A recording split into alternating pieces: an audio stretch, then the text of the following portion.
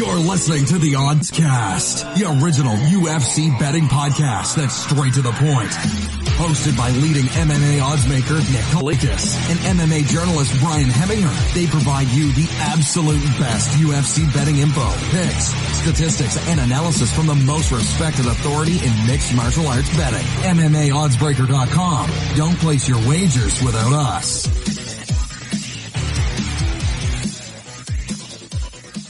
Welcome to the Oddscast, presented by BetDSI.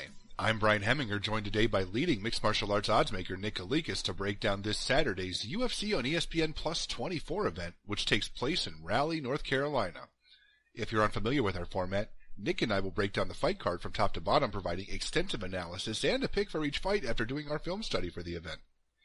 Looking back at our last event, Kyle Marley won 0.86 units for UFC 246 on his premium bets after going 1-1. He also won both of his free bets on Conor McGregor and Holly Holm. Kyle has his bets and fantasy MMA picks available now on MMAOddsBreaker.com. Back to the present. UFC on ESPN Plus 24 features a 12-fight card in total and will be aired exclusively on ESPN Plus this Saturday night. Let's dive right in. Now, kicking things off on ESPN Plus is a featherweight contest between a pair of UFC newcomers in Nate Landwehr, who is 13-2, and Herbert Burns, who is 9-2. Now, Nick, where did this fight open, and how has the public shifted things so far? Couple quick shout outs as always before we get rolling here. Make sure you check out betdsi.eu. That's our sponsored sports book. They got a great selection of bets for this upcoming UFC ESPN Plus 24 card. So make sure to check out betdsi.eu. That's a place to go. And that's where we're going to quote the updated odds on this podcast as well. And of course, as Brian mentioned, check out Big Marley 3's premium picks on MMAOddsBreaker.com. Just head over to our premium picks tab and just click it, and you'll see the selections available. Big Marley 3 is one of the best cappers out there. He's up over 263 units in the last 20 months or so. The guy's on fire, and he continues to be. So make sure you're not missing out and go buy the guy's selections at MMAOddsBreaker.com. And of course, getting right into this card should be another solid fight card. Looking forward to it from top to bottom. I think there's going to be some fireworks. Now, getting right into the fight, a really good scrap to start things off for sure, because you have stylistically a crazy matchup. You have Landwehr, which is a striking-based fighter that's going to want to look to keep this fight upright, against Burns, who, of course, his brother, Gilbert Burns, lightweight phenom, now moving up recently to welterweight and doing very well welterweight as well. One of the best all-time grapplers in the sport's history, in my opinion, making his UFC debut here as well. So the opening line was Landwehr minus 140, the comeback on Burns at plus 110. And right now what you're seeing over at BetDSI is currently Landwehr minus 119, the comeback on Burns minus 101. So a line to me was appropriately set. It's definitely a pick'em type of fight because, again, I mean, stylistically, Landwehr is going to want to sprawl, brawl, keep this fight upright. I think he's by far the better overall fighter. I like what I see from him. The guy's tough as nails. He pushes a high pace. He's a type of fighter that's fairly durable. He has that warrior spirit in him. If he gets in trouble, he recovers fairly quickly, and he can step it up to another notch when he needs to.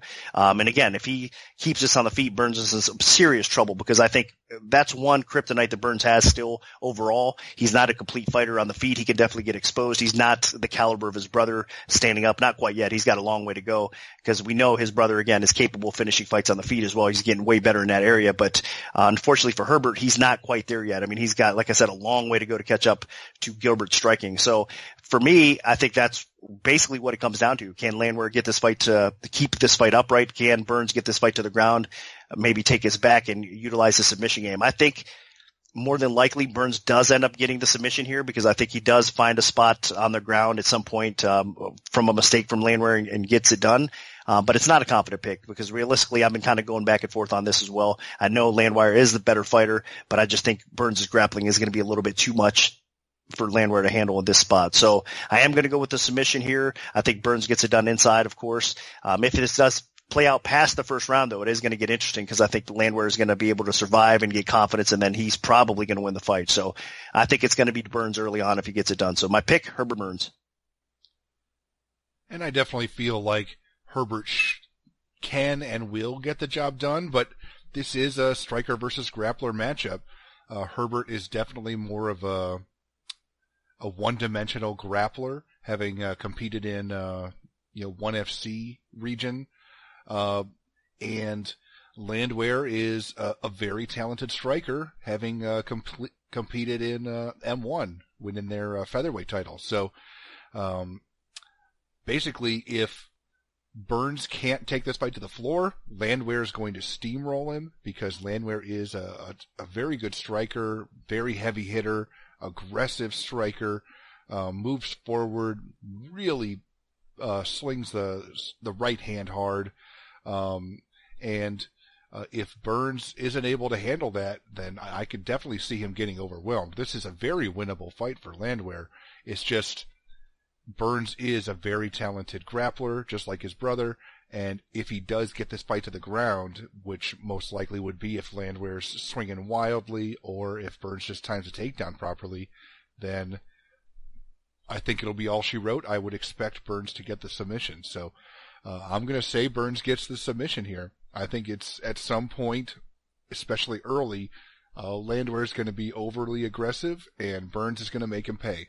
So Burns is going to be my pick. But again, if Burns doesn't show up, this one could look real bad. But Burns is my pick for now. Now dropping down to the bantamweight division, we have Brett Johns, who is 15-2, taking on Tony Gravely, who is 19-5. Now, Nick, what's the MMA oddsmaker's perspective on this one?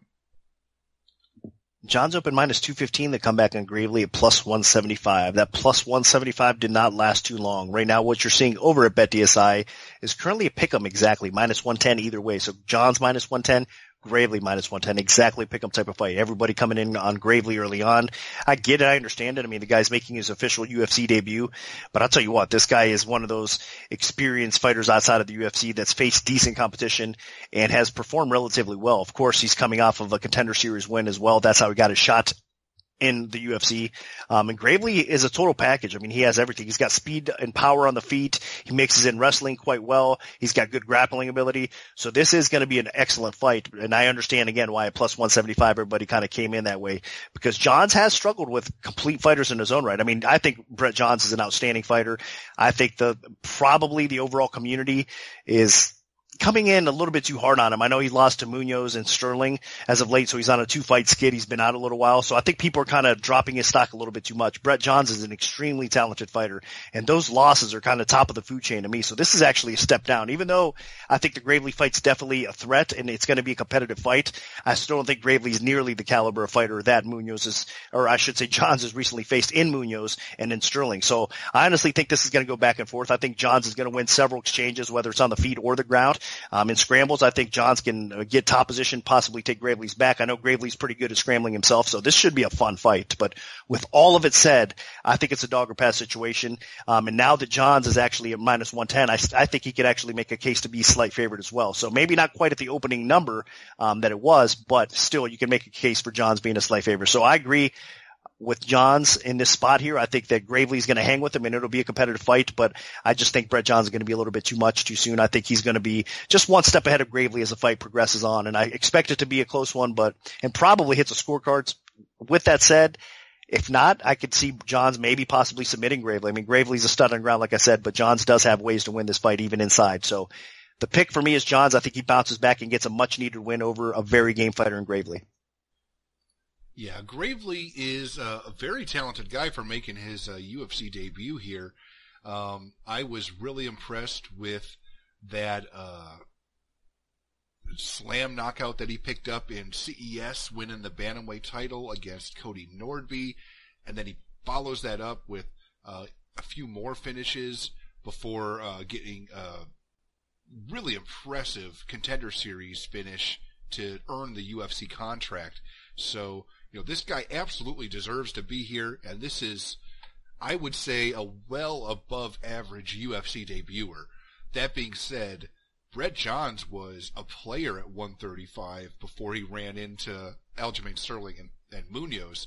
So, yeah, he's not elite, and he'll get beat by the best of the best, because Munoz and Sterling are both, Sterling's definitely top 5, and Munoz is right there on the fringe of the top 5 in the bantamweight division. So there's no there's nothing wrong with losing to them. So I'll say, as long as Brett Johns still has that hunger that he had before he obviously got those back-to-back losses, then I think that he'll bounce back fine. My main issue is, he hasn't fought since June of 2018, so I'm a little concerned there. But as long as he bounces back, he gets this fight to the floor, uses that really strong grappling that he has, then he should be in good shape. If he doesn't show up, if he's slow, Gravely is a good athlete with a lot of power, especially for 135 pounds. Gravely could punish him on the feet. Johns is a decent striker, but I think Gravely is definitely the more dangerous striker of the two. So I would think Johns needs to get this to the floor quickly. But if he does, I think that he's going to be in good shape. So I'm going to side with Johns. I think he gets the job done. But if he's slow or rusty, Gravely could definitely take advantage. This is definitely not your typical UFC newcomer. Gravely's a guy that I think will stick around in the UFC for a while. But this is definitely a tall order taking on somebody of Johns' caliber in his UFC debut. So I'm still going to stick with the pikey Brett Johns. Now, sticking with the bantamweight division, moving over to the women's side, we have Sarah McMahon, who is 11-5, taking on Lena Landsberg, who is 10-4. Now, Nick, where did this fight open, and how has the public shifted things so far? Landsberg opened -150. The comeback on McMahon at +120. My, how things have changed. And right now the current betting line is McMahon -159. The comeback +132 on Landsberg. So line did flip appropriately. So, I mean, McMahon honestly opening up as a betting underdog is kind of crazy to me. Even if Landsberg does pull this upset off at this point, she should never open up the underdog here. I understand McMahon has definitely struggled in her last few fights. I mean, it's unfortunate because the sky was a limit for her. I mean, we really thought that she would be a legit, potential title holder at one point or title contender and be right in the mix because she had that elite caliber wrestling that she brings to the table. Her boxing's gotten a lot better as well. So she's just an elite level athlete, strong. I mean, explosive, powerful. But the problem is, of course, like every other, fighters, female or men, I mean, father time catches up to all fighters, and McMahon is definitely not in the prime of her career right now. She's had some tough opponents. She's taken a little bit of a beating. She's been submitted as of late as well. So there's not the best things going for McMahon at this point. So I get it. I understand. And Landsberg, on the other hand, honestly, I don't think she's been better. She's kind of one of these journeyman fighters that's been around for a while as well. Got her shot in the UFC, made the most of it despite losing, to Cyborg, of course, so that was expected. But I think she's really turned some heads because of the way she fights. She brings it all the time. She's durable. She's tough as nails. She has an outstanding clinch game. And again, I mean, she could really put it on you. If you take her lightly, she could definitely, surprise and open your eyes as she has as of late as well. So there's a lot to like about Landsberg, just a tough, savvy vet. And I think she does have some advantages over McMahon, especially if she could keep this fight off her back and upright. She could do some damage, but that's the thing here. I think people are severely underestimating Sarah McMahon. Her caliber, I think she's just a level above Landsberg overall. She's probably going to get the takedowns. I don't want to say fairly easy, but I would be surprised if she doesn't get top position, utilize some ground and pound, maybe even look for positional control and look for submission wins, because McMahon does have the ability to finish fights on the ground, despite people saying that, I've heard people say she's not a big threat on the ground or whatnot, but she has the potential to win this fight on the ground for sure before it hits the cards. If not, if it does hit the scorecards, I still think McMahon is probably durable enough here. She won't get caught up in a submission. I'd be surprised if she gets submitted by Landsberg here in this spot. So I think she's going to be durable enough to hang on and grind out a win on the scorecards as well. So my pick is McMahon. I think people are underestimating her here in this spot. And I think she's going to kind of bounce back strong here. And I think she can still be a player at 135 pounds. So my pick is McMahon to get the W here. And I completely agree. McMahon is a talented fighter, and her biggest issue is while she's a great wrestler and she likes to take fights to the floor, she is not particularly great with submission defense. So if she takes down someone that has a good ground game that can tap her out, they're usually going to tap her out. You look at people like Ketlin Vieira, Marion Renault. If Sarah McMahon puts herself on the ground and gets caught, she's going to get caught. So I will say, that being said, Lena Landsberg really does not have much of a ground game. Landsberg is a decent striker. She has, some quality boxing. She's strong in the clinch. She's good with elbows. She can be dangerous as long as the fight stays standing or if she's in top position. But in this fight, I don't see Landsberg getting top position on the ground against an Olympic caliber wrestler. And I think McMahon should be able to get the fight to the floor. And while it is standing, McMahon is not a terrible striker. She doesn't have that much power, but she's a capable striker. So as long as she's punching with conviction and gets Landsberg to go along with her, there's going to be openings. And if McMahon shoots for a takedown, I don't see Landsberg having the takedown defense to stop her.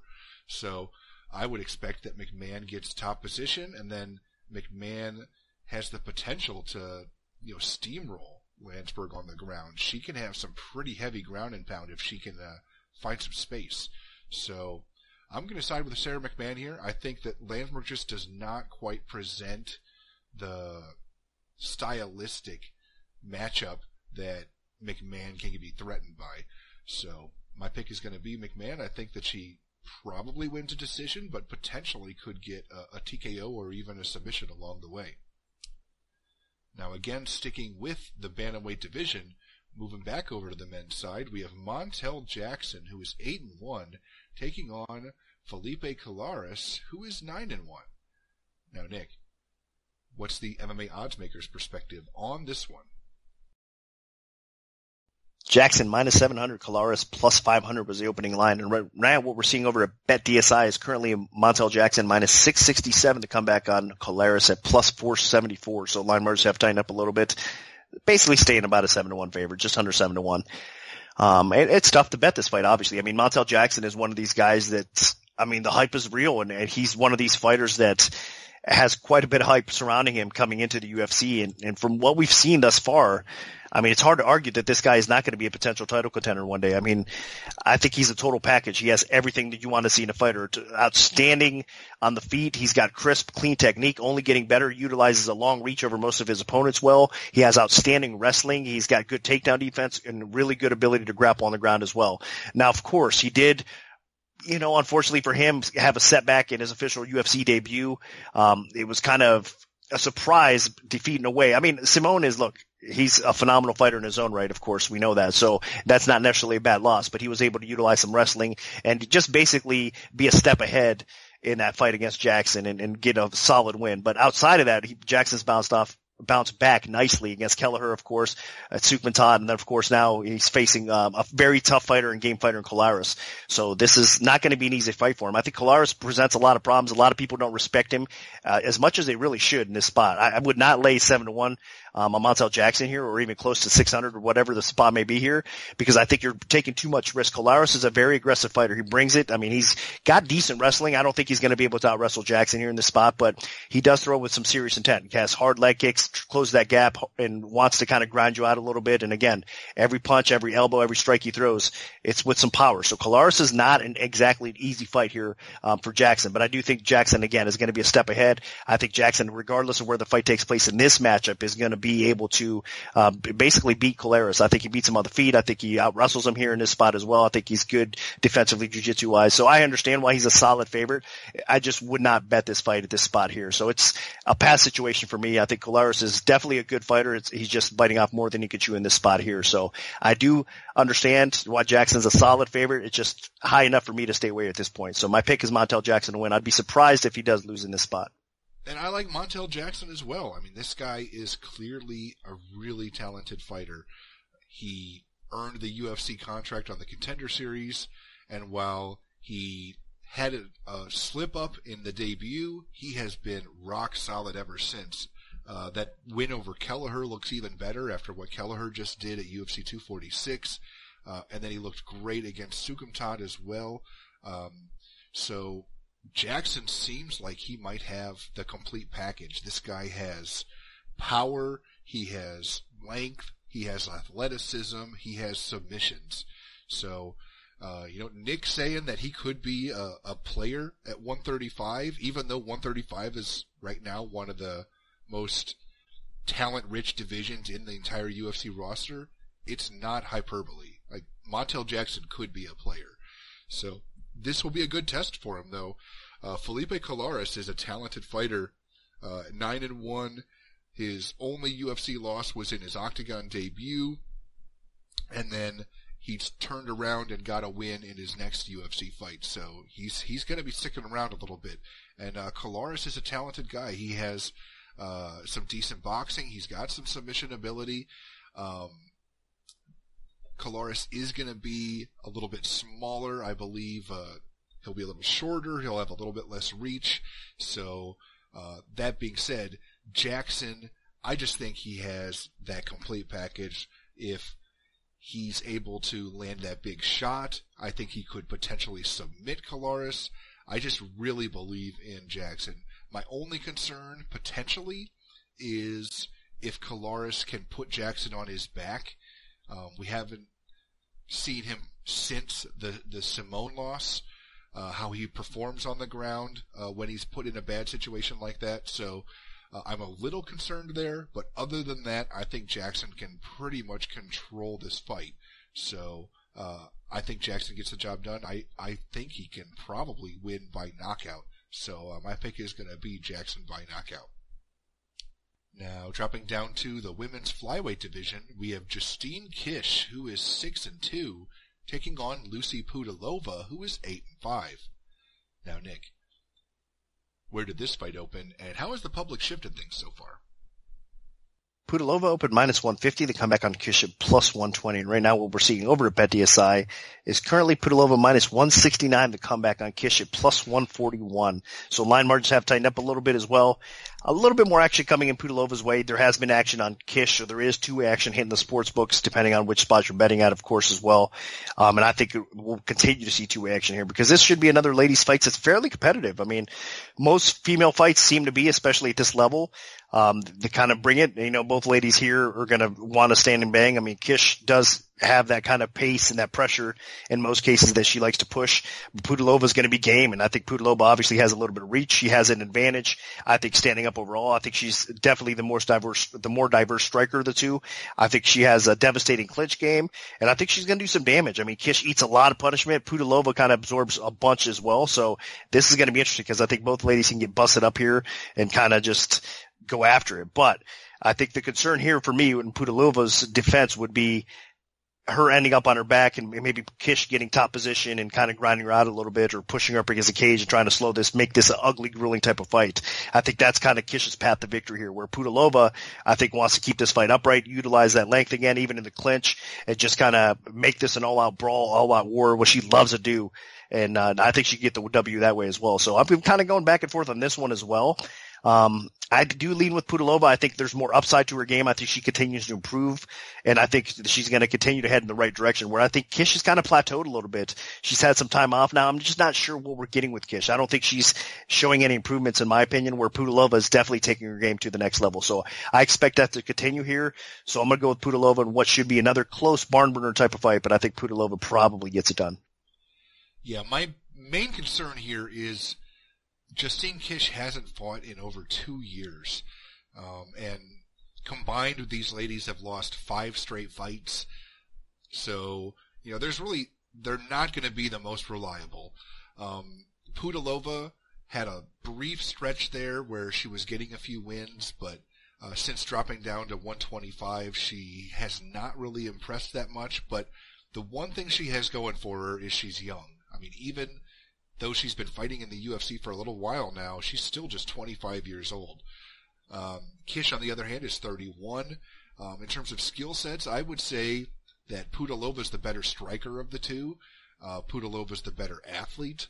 Pudilova will be a little bit bigger and stronger, I think. But Kish probably has a little bit better wrestling. So the way this fight plays out is I think Pudilova gets the better of Kish in most exchanges. It's just, will Kish be able to take Pudilova down, and will she be able to keep her down? That's really going to be the story of the fight.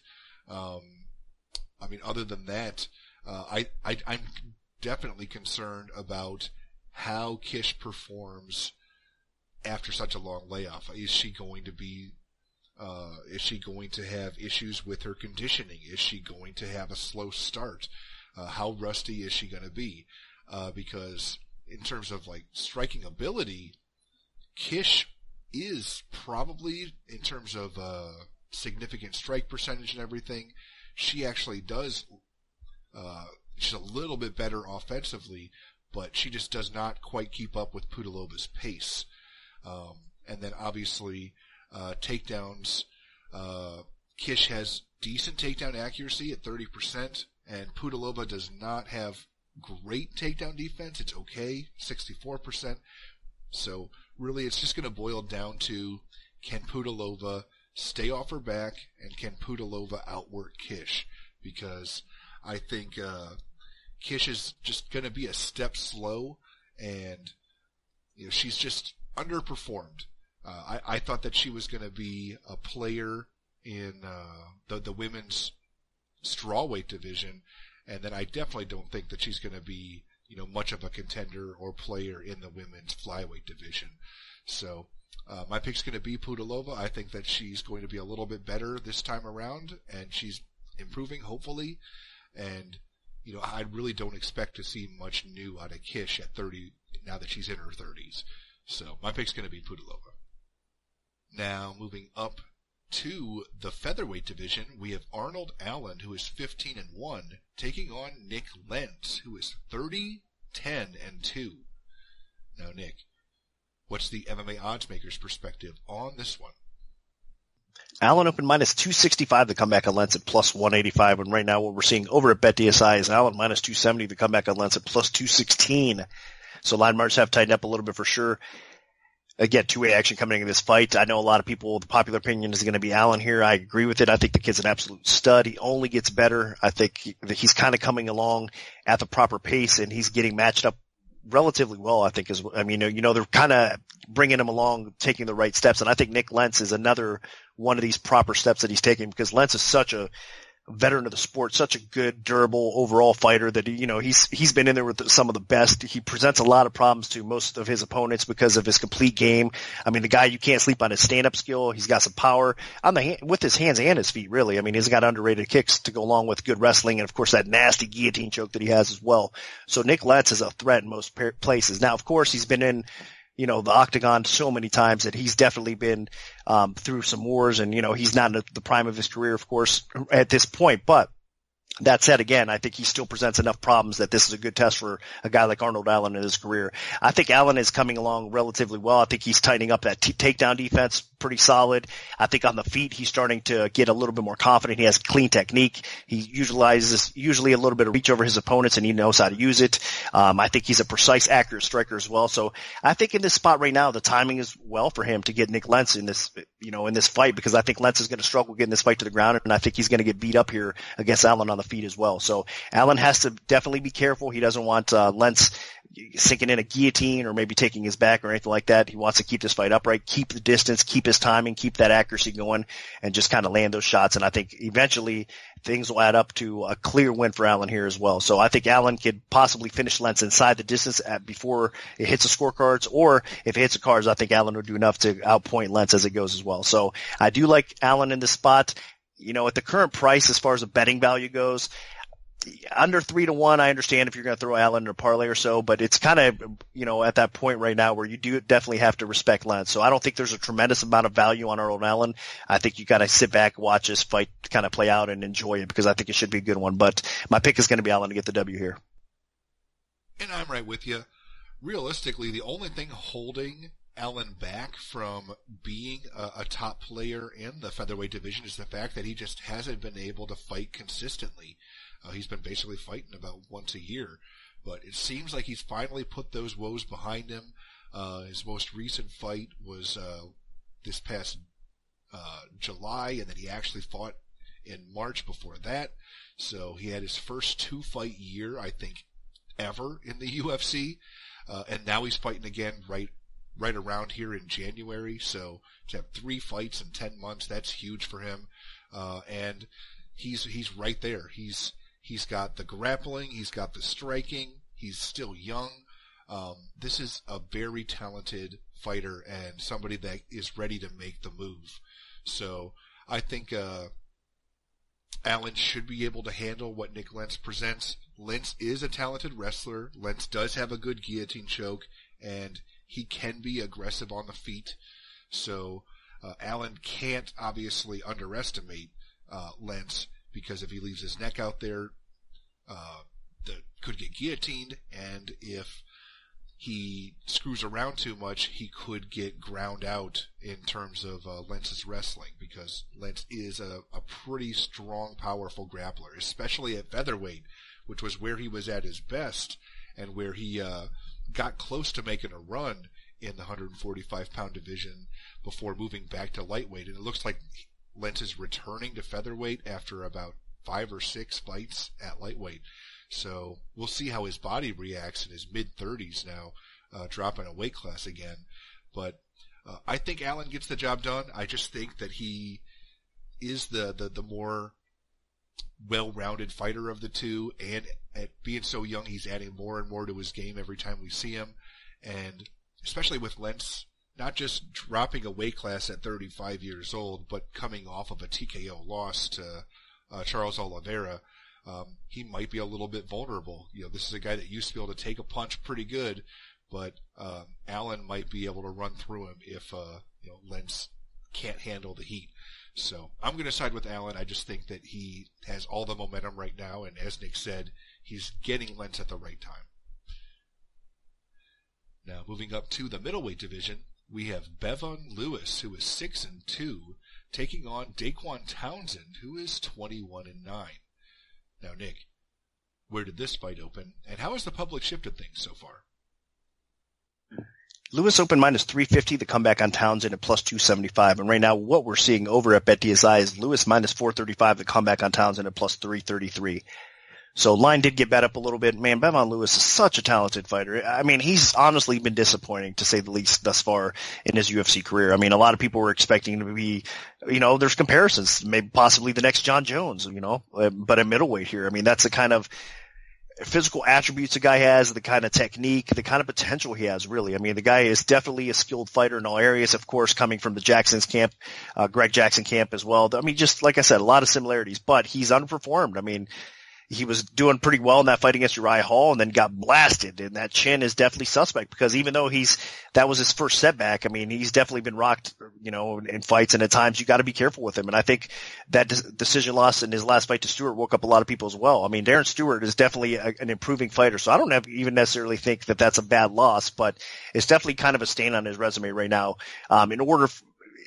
From what we all expect him, at least, you know what I mean? We just expected so much. We didn't expect him to lose to a game fighter like Stewart. So 2 setbacks in a row here. I mean, he must win this fight against Townsend. If he loses to Townsend, then you can forget about it. I mean, there's no way Lewis is ever going to be considered a serious threat. He might even, lose his roster spot here in the UFC if he loses this fight to Townsend. So there's a lot of pressure on Lewis to get this fight done. I think he will. I mean, he's just a more talented fighter everywhere. I don't think Townsend presents quite a threat as Stewart did or as Hall did in this spot. I mean, he definitely has some power. He's a savvy vet as well. He's very experienced. You cannot let your guard down. And if Townsend lands on Lewis, I mean, he could definitely hurt him. Again, that's my concern with Lewis, is he's a bit chinny and he needs to tighten up that defense a little bit more. But overall, this is a winnable fight for him. He should be able to excel in every area across the board here in this fight as well. I think Townsend is dangerous, but Lewis is just far superior here. So I understand it. He should win. Now, will I trust that chin and lay over 4-1 in this spot here?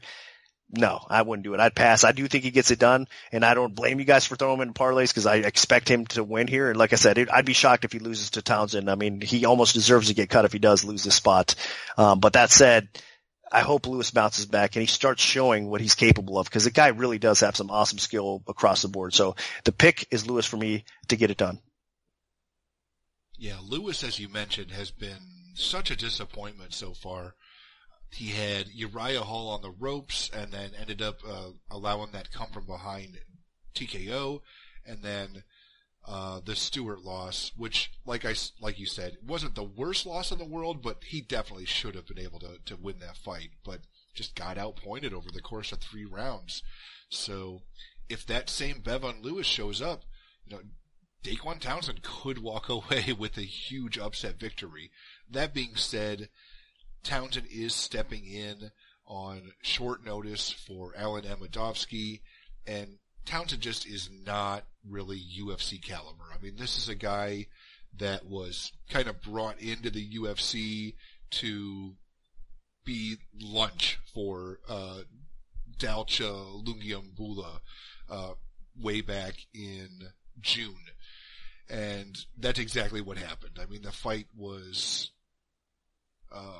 mildly competitive, but then he got blasted in the third round. Townsend is a little bit more of a journeyman type fighter. He's really not UFC caliber. I think his biggest win of his career is probably like Hector Urbina. So, give credit to him for that. But other than that, I'm not really expecting much. Townsend has some power, but I don't think Lewis gets knocked out by him. Lewis just needs to show up, take this fight really seriously, take it just as serious as he did against Uriah Hall, and he should be fine. He's the better striker. Lewis is the better grappler. Lewis is the better athlete. Lewis is younger. The only thing Townsend has on him is experience, but it's really not experience against elite fighters other than his last fight where he got knocked out. So I think Lewis should take this pretty easily. So Lewis is going to be my pick, and hopefully he doesn't disappoint us again. Now, moving on to the main card in the light heavyweight division, we have Jamahal Hill, who is 6-0, taking on Darko Stosic, who is 13-3. Now, Nick, what's the MMA oddsmaker's perspective on this one? Stosic open -126, the comeback on Hill -104. Right now, what we're seeing over at BetDSI is Hill -123, the comeback on Stosic +103. Excuse me. So line flip, margins have tightened up, and there is two action in this fight. And it's about a pick 'em fight. Man, I'll tell you what, this is a tough one to bet as well, and a tough one to pick because Stosic has so much power. I mean, the guy definitely brings in, is a threat. I mean, he's proven that his leg kicks are something that you have to deal with when he's throwing. He throws heavy, he throws hard. They can do damage. They can be effective. He's got big power in his hands as well. So the guy is definitely somebody you got to watch out for. Again, I know there was hype and buzz coming into his UFC debut, and he hasn't really performed up to that hype quite yet. Outside of that win, he went out there and smashed Kimball, but a lot of people don't respect, no offense to Jeremy Kimball, but they don't kind of respect Kimball in that regard. And then suffering the two setbacks that he did, even though they were competitive fights or whatnot, a lot of people are disappointed in Stosic, let's face it. So he needs to bounce back here and get a solid win over a very game opponent in Hill. Hill, another one of these contender vets that actually looks really good. I mean, he's definitely a promising up-and-coming fighter, of course.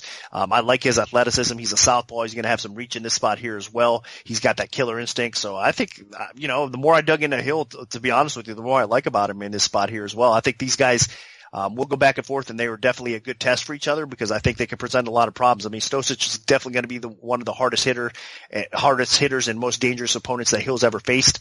But likewise, I think even though Stosic, there's some similarities, I guess, as far as some length and some reach, in Stosic's last fight with Hill in this fight here, but I still think Hill's a little bit of a different fighter. And I think Hill's going to present some different problems. So I actually been, again, another spot that I've been floating back and forth. That's why pick is almost appropriately set in this spot here. But I actually like Hill. I think his athleticism, he's going to be a little bit faster. I think he's going to be able to kind of pick Stosic apart a little bit, but he definitely has to be careful and cautious about the return fire coming back the other way. So interesting, intriguing test. I am going to lean slightly with Hill, though. I think he probably gets a win here. And I'm right with you. Hill is just a tremendous athlete. This guy has a ton of power, really impressive fighter, and I was very pleased with his performance on the Contender Series against Popek back in July that earned him his UFC debut. And Stosic, on the other hand, this is a guy that I think came into the UFC with a lot of hype and got that first win against Jeremy Kimball, and people thought that, he might be, a player in the light heavyweight division, but back-to-back decision losses to Devin Clark and Chekwu have really slowed down his momentum quite a bit. So I'm definitely starting to not really be a believer in Stosic. Stosic still is powerful. He's still dangerous. Coming from that Serbian judo background, and he's still young, so he could add more to his game. He could improve, but I just feel like there's something missing there. And Hill, on the other hand, is just really, really nasty. I mean, this guy can hurt you. If he can get top position, he's dangerous. Hill's dangerous in open space. Hill's dangerous just about anywhere. And he can win decisions. He can push you the distance. And Stosic, on the other hand, I think if he gets pushed, he'll wilt a little bit. So I think Hill can win this fight just about anywhere. As long as he doesn't get clipped, he should be in good shape. So I think Hill makes that UFC debut a success and walks away with the win. So Hill is my pick. Now, dropping all the way down to the women's strawweight division, we have Hannah Seifers, who is 10-3, taking on Angela Hill, who is 10-7. Now, Nick, where did this fight open, and how has the public shifted things so far? Cypher's open -135, the comeback on Hill +05. No respect for Angela Hill, but the bettors out there kind of straighten everything out here. Hill is now -175, or -179 rather. The comeback on Cypher's at BetDSI is +147. So -179, +147, and line opened. Cypher's -135. So needless to say, everybody coming in Hill's way. I think they're on the right track, honestly. I know, again, another ladies fight that's going to be competitive. Cypher does have some skill on the feet. I just don't think it's going to be enough. I think Angela Hill is the better striker on the feet. I think Cypher's best path to victory here is probably getting this fight on the floor and exploiting, possibly taking Hill's back and, rear naked choke and maybe messing around a little bit on the ground and trying to beat her that way. But I do expect this to be competitive everywhere, of course. So it'll be back and forth. And the state of MMA judging, as I say again, holy cow.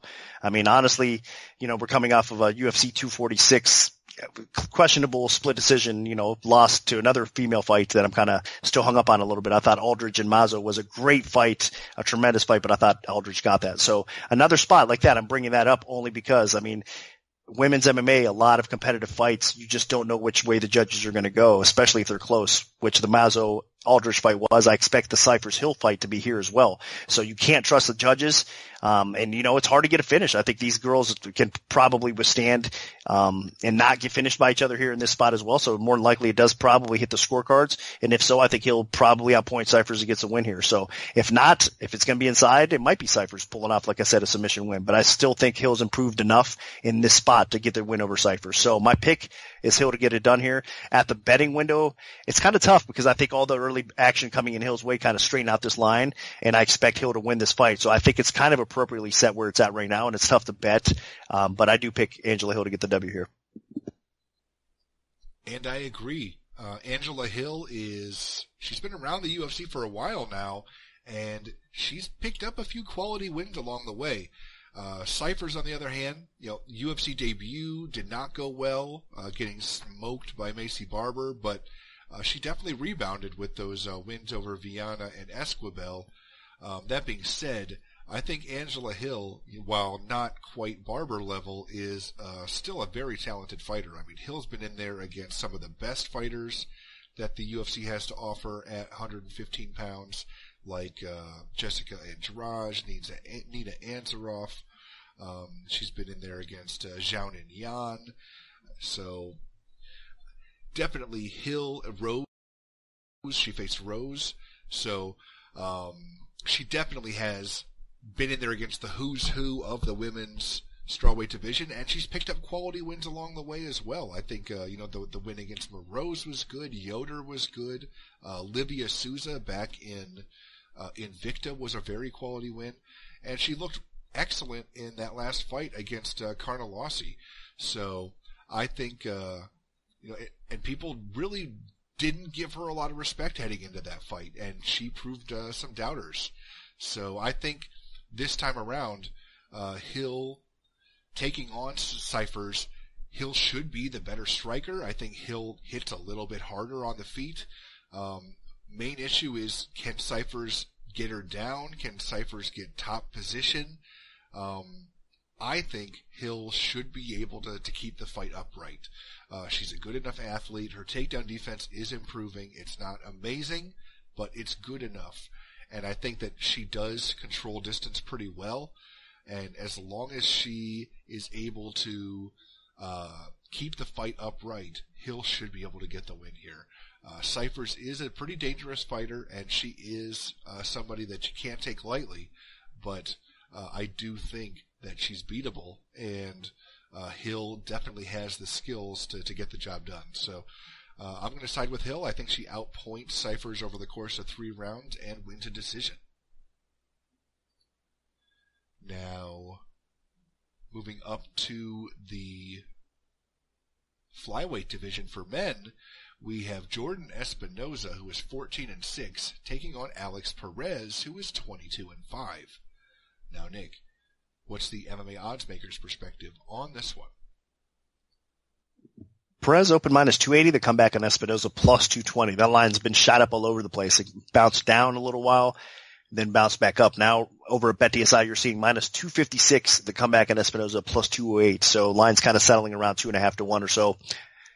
Again, probably a fair market price for sure. This is going to be a tough fight. I mean, Alex Perez, in my opinion, is definitely one of the better fighters at 125 pounds flyweight in the flyweight division for sure. I mean, just the skill set that he really has across the board. I mean, the guy's not small for the weight class, so he's got that power, he's got that size, he's got that wrestling, he's got that knockout power and the technique on the feet to go along with it as well. So this guy is really a tough out for every fighter across the board, to the point where I think he can make a realistic title run. That's how talented Alex Perez is. I mean, he could definitely compete, I think, for the flyweight title one day if he continues to kind of trend in the direction that he's going here. But in my opinion, that setback to Benavidez was kind of a head scratcher. I understand Benavidez is fighting for the title, and he's been one of the all-time greats, whether it was bantamweight or flyweight, of course, as of late with Benavidez. I mean, that's where he's made his name at 125, but he's just one of all-time greats in the lighter divisions, period, when you're dealing with Benavidez. So that loss isn't necessarily a bad one, but it was just very strange how it all played out. I know he got caught, fighters get caught. It just, for me, it just doesn't bode well. I think if you're going to be the caliber that I expect Perez to be, I mean, that is definitely something that you have to kind of scratch your head about and just not overlook, at least. But that said, you know, he's bounced back nicely and, you know, got the win over De La Rosa, of course. And now he's in another tough fight with Espinoza, but I think it's obviously a winnable fight for him here in this spot as well. So Espinoza is going to give him everything he can handle, though. He's very game. I mean, he's got good wrestling. He's got explosive power on the feet as well. I don't think this is going to be an easy fight. I think Perez is definitely going to get tested here, but this is a fight he can edge out as well. I mean, Espinoza did show, you know, some weakness in his last fight. It was unbelievable how he got submitted by Schnell. I mean, I think that was really bad fight IQ. So that doesn't sit well with me, for Espinoza, honestly. I mean, I wasn't shocked the way it played out. If you're going to, you know, jump into a position like that with a fighter with the jiu-jitsu that Schnell has, that's definitely not the best IQ you could have here. So hopefully Espinoza, if his IQ shows up here and he's a little bit smarter, because I want to see this fight play out. I would love to see an exciting 3-round war back and forth with these guys. But that said, I still think Alex Perez does find a way to edge us out. I think he is a better fighter of the two, and I expect him to get the nod even if it does hit the card. So I do lean that way. I just wouldn't bet it. I think a lot of people are really confident in Perez at this point. I do expect him to win, but where the price is now, if you got in below 250, I get it, but right now it just kind of makes me hesitate a little bit because I think Espinoza is going to be game. So I expect Perez to shine, to get the W here. It's just watch where you're betting it. If it's a 250, I think it's about right. So kind of step back and just take a look at it and watch this fight as well. So it should be a fun one, though. My pick is Perez. And I think Perez could get the job done as well. Espinoza is a talented fighter. He's a good athlete. He has good physical attributes. Just, man, he makes some dumb decisions. I mean, that last performance against Schnell was just head-turning or head-scratching, diving into the submission. So was not pleased whatsoever with his performance there. I really thought that he could win that fight if he just kept it standing, or potentially if he just held top position without leaving himself so exposed.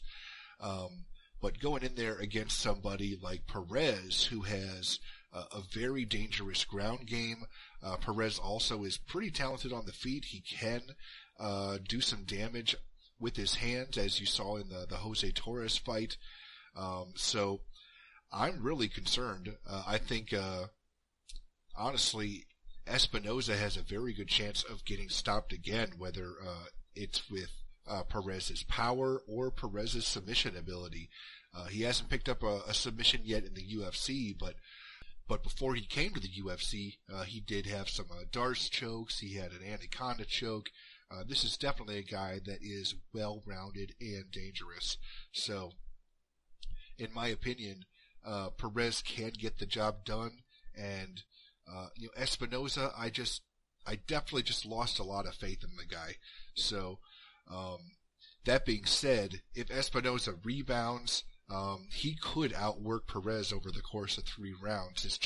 I just don't think he can do it. I think at some point he's going to make a mental mistake and Perez is going to capitalize and either land that big shot, potentially put him out, or potentially submit him. So my pick is going to be Perez. I think he wins by finish. Now, moving up to the co-main event of the evening in the welterweight division, we have Rafael dos Anjos, who is 29-12, taking on Michael Chiesa, who is 15-4. Now, Nick, where did this fight open, and how has the public shifted things so far? RDA open minus 215, the comeback on Chiesa at plus 165. And right now what we're seeing over at BetDSI is RDA minus 263, the comeback on Chiesa at plus 211. So line marks have tightened up. Dos Anjos is getting the action from the bettors, of course. I mean, stylistically, how does Chiesa win this fight for most people? I mean, across the board, again, RDA is just clearly better than Chiesa. He's a better striker. There's no question about it. I think he's a better jiu-jitsu practitioner overall as well. So what typically Chiesa has an edge with his grappling skills over most, he shouldn't really have that against RDA either here. But what he does have is some size, and he does have that wrestling, and he does have that grappling that I just mentioned that kind of should be neutralized here by RDA. But I think if there's a path of victory for Chiesa, it's definitely getting top position, trying to grind RDA out. I don't think Chiesa is going to have success submitting RDA, but if he's going to make this an ugly fight and kind of hang in there and be tough, because that's what he's going to have to do. RDA is going to be landing some bombs here in this spot. He's precise. Again, he's by far the better striker. So on the feet, Chiesa is going to be eating some shots while he's trying to get this fight to the floor. And then he's probably going to be in some serious trouble along the way when he does that. So it's hard to believe that RDA loses to a guy like Chiesa.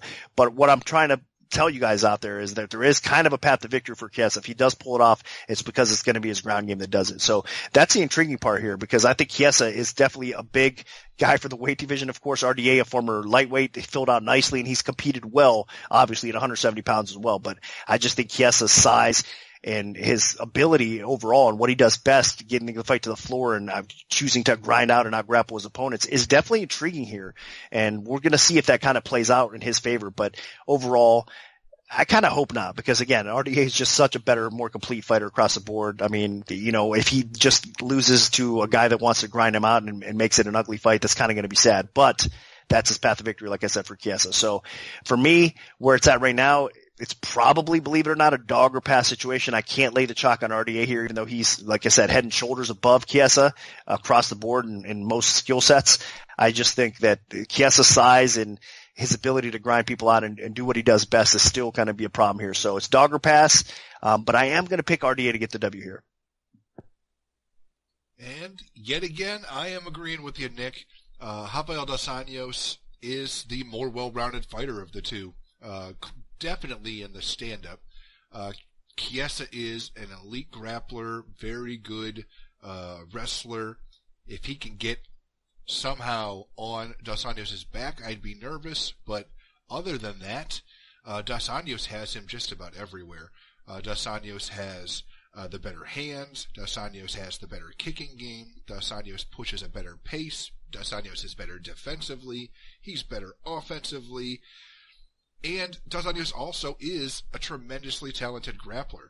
Now, the last time I underestimated Chiesa was when he took on Beneil Dariush when he was at lightweight, and Dariush dominated him in the first round, but the second Dariush slowed down, Chiesa actually out-grappled him and ended up submitting him.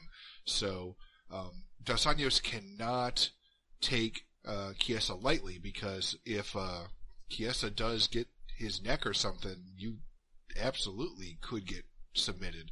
So that being said, Dos Anjos is so talented here, and I just really admire the well-roundedness of his game. And while Chiesa has impressed me, especially with the move to 170 pounds, I just don't think that he has the ability to outwork Dos Anjos. Dos Anjos just doesn't really have that many holes in his game. Maybe an elite wrestler, like a Habib was able to take him down, but for the most part,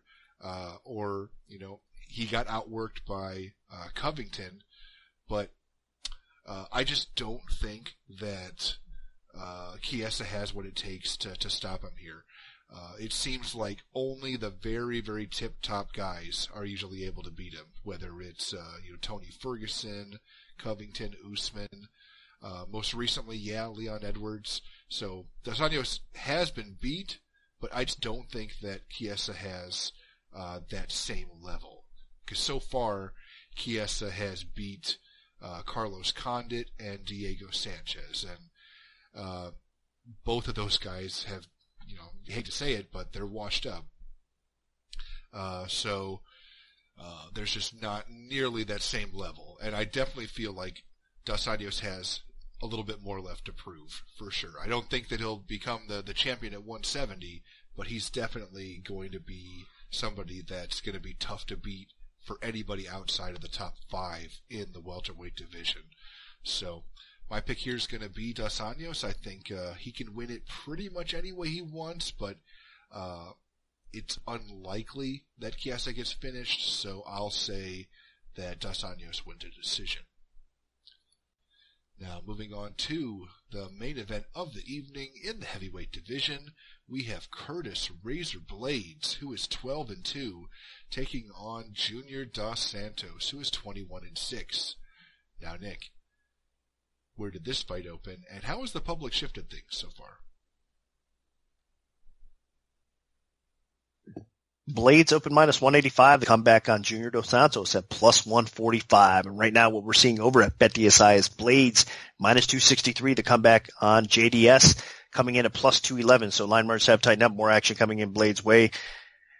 Tell you what, man, you guys better hope that Blaydes gets the takedowns here, because if not, Junior Dos Santos is declining, chinny, kind of undependable at this point, on the feet type of fighting style could still upset Blaydes, because he's by far the better striker here. I'm just saying that off the rip. But of course, I mean, again, timing is everything. Blaydes has looked like a beast. He's by far one of the best wrestlers in the heavyweight division. I mean, the guy is dominant, what he does best.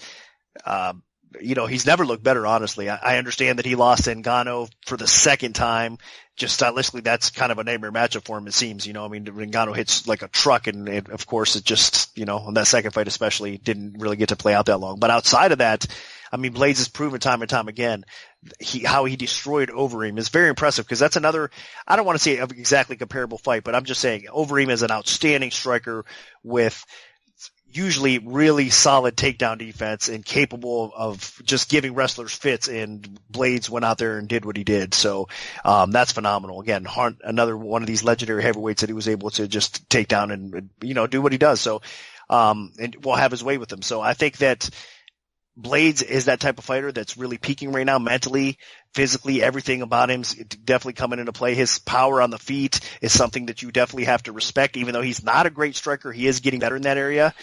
So I think JDS has to be careful, wherever the fight takes place, but he's going to want to look to stuff takedowns here, want to keep this upright, and he's going to want to try to land on that suspect chin. If there's a kryptonite to Blaydes' game, it's definitely that defense. And I don't know if it's fair to say he's got a suspect chin. I mean, again, those losses were to Ngannou, but that said, he is hittable. He does get rocked. And I think Dos Santos, if he's got anything left, it's definitely that old man strength. And that's an ability and confidence that he knows he can put people down with that power. So I'm going to play devil's advocate here. And I don't think it's going to be a walk in the park for Blaydes necessarily, but it's hard to pick against him here. I get it. I understand it. I just don't want to go crazy and bet this fight at the betting window either. And a lot of people are putting Blaydes in parlays. I get it. I understand it. I do think he wins this fight. I'd be surprised if he doesn't. But still, I don't think there's any value where the line is right now. So I'm going to stay away from it. I am going to pick Blaydes to win. I think JDS is kind of, at that spot of his career where we're not going to see his best days. They're obviously behind him. And I think Blaydes is getting better, and he's on the rise for sure. So he's a legit contender. This is a big spot for him to get the W over a former chin, and a huge win to kind of solidify himself as a true contender here in this spot. So I think Blaydes is legit. I'm going to go with him to win this fight. Just be careful out there if you're betting it. I'm right with you. 12 for 12. Curtis Blaydes is going to be my pick. Yes, Junior Dos Santos potentially could win a stand-up fight here, but how often does Curtis Blaydes screw around on the feet with people? He had Shamil Abdurrahimov, took him down, beat him up. Had Justin Willis, took him down, beat him up. Overeem took him down. Hunt took him down.